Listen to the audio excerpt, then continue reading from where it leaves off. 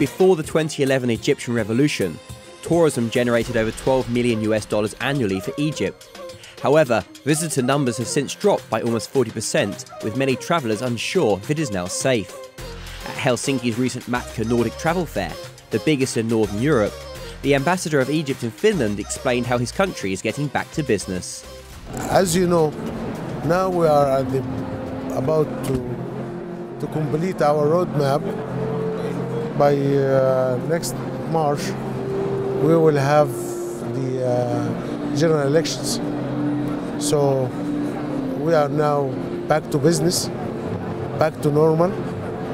So for the security, I think we haven't faced any troubles at the tourism destinations for the last 3 years. I mean, either in Sinai, in Sharm el-Sheikh, and Hurghada. If you follow what's going on there is nothing happened. Egypt is most famous for the pyramids, the Great Sphinx at Giza, and the River Nile. But there is plenty more for tourists to enjoy.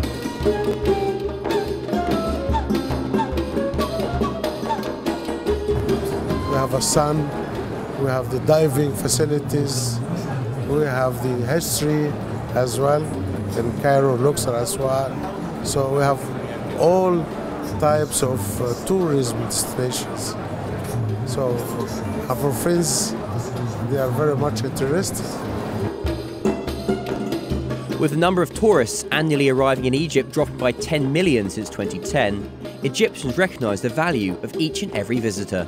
In our culture, we believe that our guests should be honoured and secured.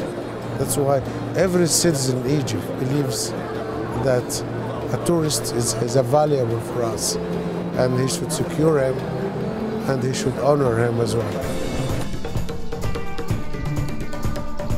Over the past 50 years, Egypt has enjoyed good relations with China, and they are hoping that this will attract an increasing number of Chinese tourists. We are one of the first countries that recognize the China, Republic of China, to establish their relations since '56.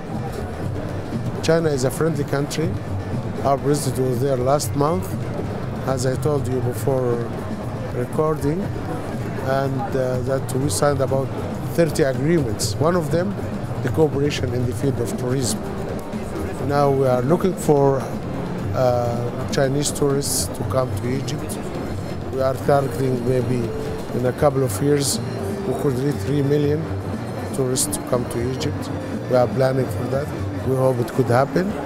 And we are welcoming as well the Chinese investors to come in the field of tourism as well.